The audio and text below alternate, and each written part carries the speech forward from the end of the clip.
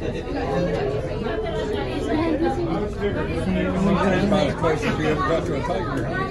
wow, she was looking at your camera and stuff. Here he is, over here.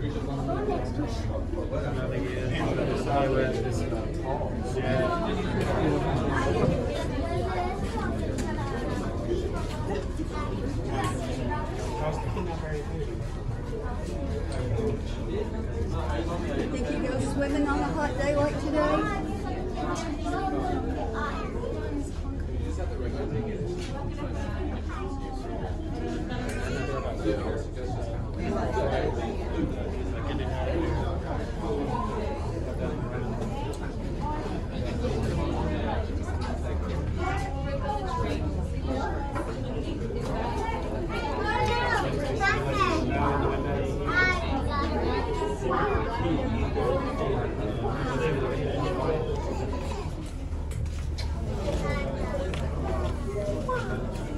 So you want to go walk out there with the fish?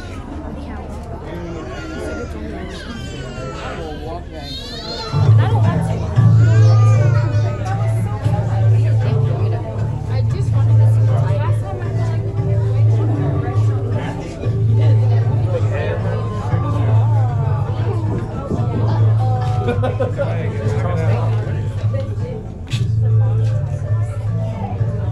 These are made of a very strong plastic material that's very thick and hard for our tigers to break apart. They do have about 1,500 pounds of life force in their mouths, so they are very strong. Really anything that Apollo can tear apart or destroy is his favorite fish.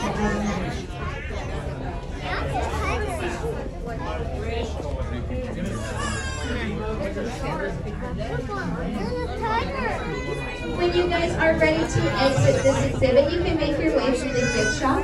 Once you exit the gift shop, you can find yourself near Stingray Reef where you can touch our stingrays.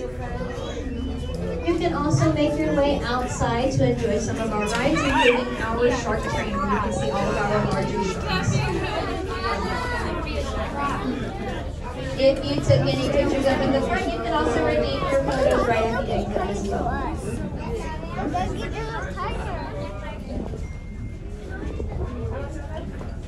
Tiger! It's going to be straight to the end. Tiger!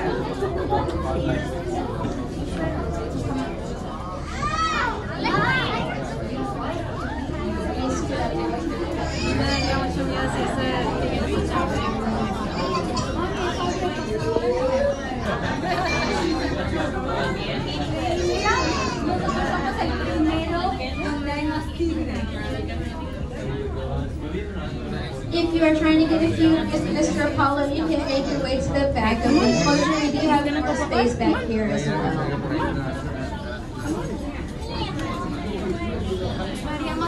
One really cool aspect about tigers is that their stripes kind of function like a human fingerprint. They are different for each individual tiger. So that's one way we can tell our tigers apart.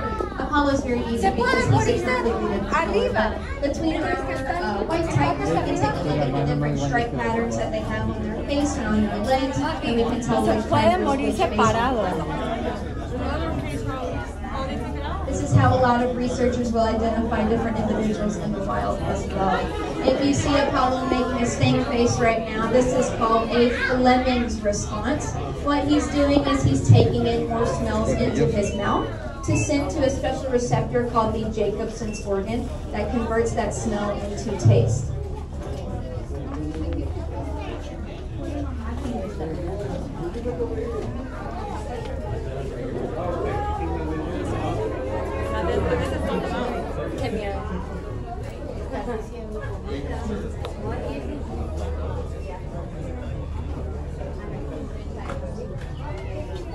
For those of us just now coming in, this is Apollo. He is our youngest tiger. He's about 3 years old.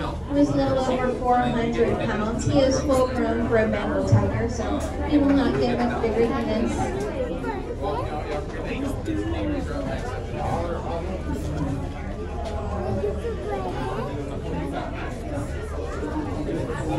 He is also our only orange each Bengal tiger. We do have 2 white tigers in their back-of-house enclosures at the moment. He is the naturally occurring colorful for Bengal tigers.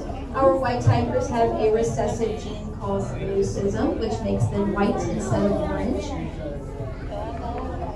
And this is a naturally occurring genetic process, even though it is very, very rare in the wild. Only about 1 in every 10,000 individuals is born white.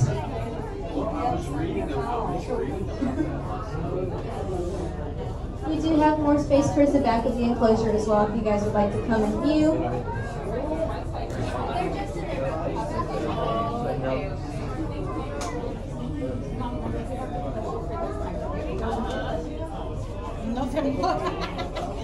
So when y'all are ready to exit, you can make your way off through the gift shop to the left. When you exit through the gift shop, you can find our stingray touch tank where you can touch our stingrays. You can also make your way outside to all of our rides where you can find our shark train, so you see all of our sharks. Boars and deer. Really anything that they can get a hold of, but they are always going to eat raw meat. Oh my god. Our tigers get about 10 pounds of meat a day for our males, and then 8 pounds of meat for our female. In the wild, they can eat about 80 pounds of meat in one sitting. It's much harsher out in the jungles of India, so they don't know when their next meal is going to be. If they make a nice big kill, they are going to eat as much as they possibly can. And usually this will sustain them for a couple days. We do give our tigers gorge days and fast days as well. So gorge days is where we give them much more food than they would normally be getting. And then fast days is where we give much faster food than they would normally be getting. This is just to emulate how it would be in the wild. They're not going to be eating every single day, and they're not going to be eating large meals every single day.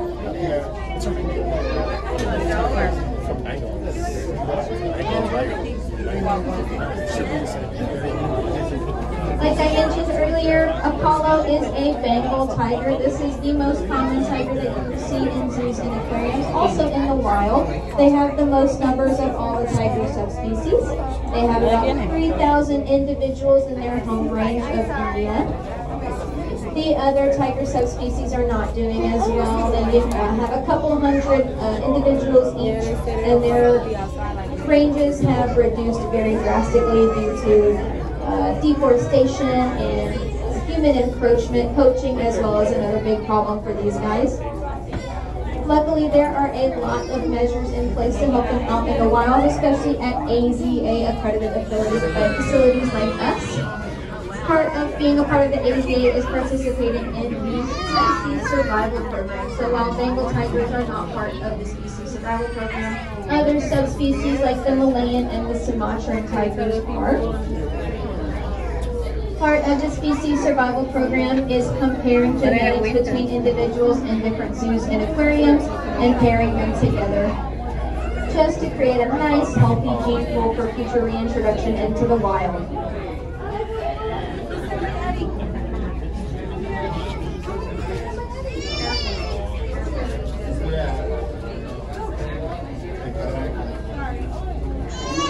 Bengal tigers, well, tigers in general, are one of the few cat species that does enjoy being in the water, especially in their tiger that just came out into the enclosure is Apollo. He is our youngest tiger. He is about 3 years old and weighs a little over 400 pounds. He's so active, always looking for the food. They got like things everywhere. He is our only orange tiger, which is the naturally occurring color for the Bengal tigers. We do have white tigers here at the aquarium. They are not currently on the enclosures. They are much older than Mr. Apollo, so they like to spend their time sort of in their quiet back-of-house areas. Probably closed. We did have some food items out for Apollo. Yeah, no, it was. He They had closed. probably already eaten them. That's usually the first thing he goes for.